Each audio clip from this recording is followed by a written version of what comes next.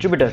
It's a brilliant coding environment to perform data science tasks, as we all know it. But recently, I made this change and I was introduced to a whole another world.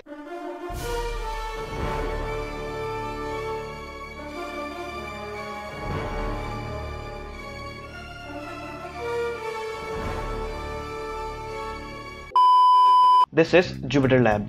I have recently switched to it after working for years on Spider and Jupyter Notebooks, and I tell you, this was a really good change. So Jupyter Lab has all the features of Jupyter Notebook with some much needed upgrades. And trust me, you will love working on data science tasks in Jupyter Lab. So after watching this video, you will want to migrate to Jupyter Lab straight away. So let's get into this.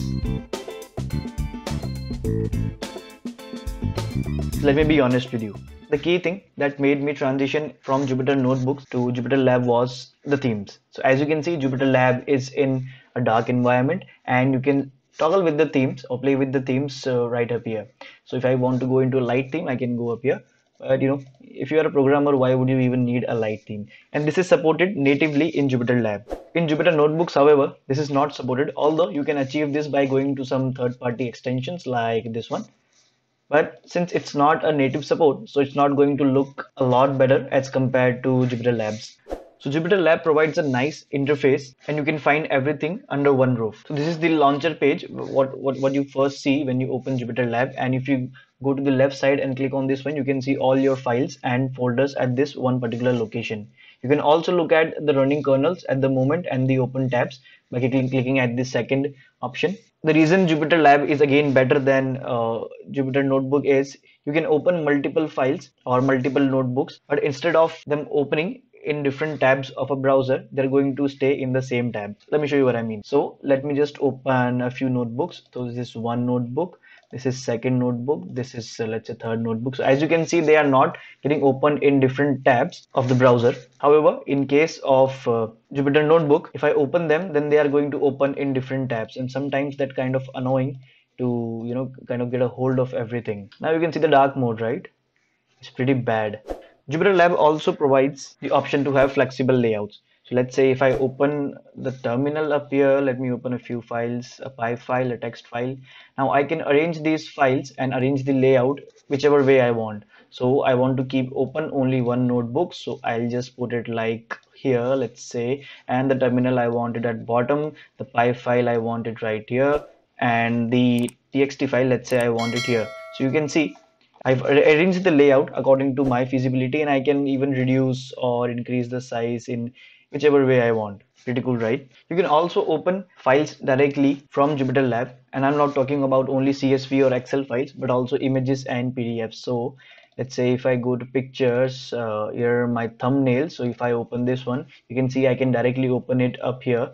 I can move it to any location that I want. You can also open the other files up here. So if I go back to the main folder and let's look up some data. So let's say if I open the bank.csv file, as you can see, this file is opening as a table. But if you open this file in Jupyter Notebook, then it's going to open as comma separated values, a text file basically. It's not good to look at. It looks like a clutter here. So let's do one thing. Let's shut down all the kernels, yes, and close all the tabs at once.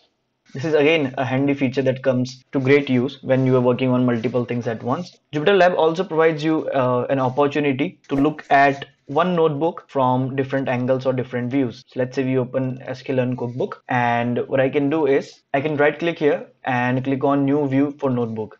So it's going to open another notebook for me. I mean the same notebook, but I can look at different aspects here. And if I change anything in this notebook, then it's going to make change in this notebook as well. So let's say if I create a cell up here which says import pandas as PD, so it's going to do that. So if you want to look at different parts of code or different cells of the same notebook, this is again a handy feature that comes to play. But the thing that I love the most, apart from the dark theme in Jupyter Lab, is you have the console feature here. Yeah, that's right. If you go to Jupyter Notebook and if you want to, let's say, start a console, a Python console, you cannot do that because you don't have any option for that. But in Jupyter Lab, we have that option. So if I go here and click on plus, I can open up a console, and this is just like a Python prompt basically. But this is not the reason why consoles were introduced or included in Jupyter Lab. I'll show you why they were included. So let's say I'm working on this notebook and I want to try a different set of code in this one, or maybe I want to run some different commands. And what I can do is I can click anywhere in the notebook and just click on new console for notebook. So what it's going to do is all the things and all the variables, all the codes that I have written up here would be present in this console, and I can run some temporary commands to do some analysis of my own. So let's say I want to check the shape of X up here. So this code has been already run. So if I run x.shape, then it's going to give me the answer up here. And when you don't need it, you can just close the console. It's not going to make any impact on the original notebook that we have here. Jupyter Lab also provides the opportunity to run code directly from a text file. Yeah, not a py file. Yeah, that's right. I'm saying that you can run code directly from a text file. So let's say we have this text file. What I can do is I can right click and select create console for editor. Let's say we want a Python 3 console, and if I want to run a particular statement or a particular command, let's say I want to run this import command, I can select this and press shift enter.